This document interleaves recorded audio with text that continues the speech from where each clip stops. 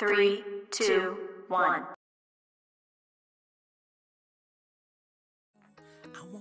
We ran into a problem, and it's kind of big. It's kind of big. So we have a spare trimmer.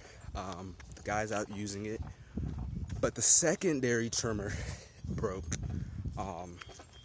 And I was in the middle of a lawn, and it just shut off. It just died. It wasn't like I hit something. It didn't bog down. It died. It was full speed and died, which is weird. So what I'm gonna do is I'm gonna take the head off the hedge trimmer, put that head onto the other trimmer, because we don't really do much hedge trimming.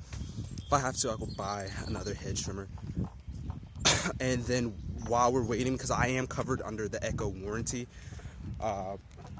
for it, like I'm covered, in case any damages or stuff like that happen.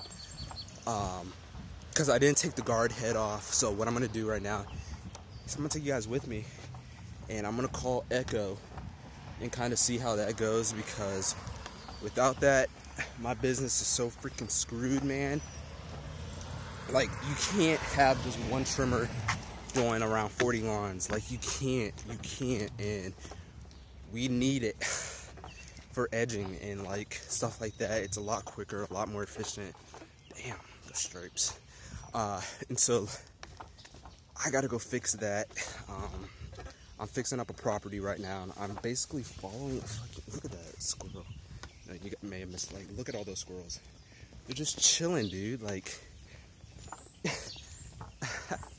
but yeah, so like I gotta go fix that up.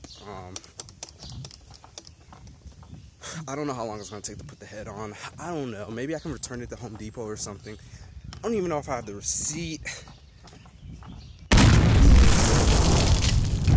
But yeah, it's covered. We'll see. Oh, I got a text. We'll see how it goes.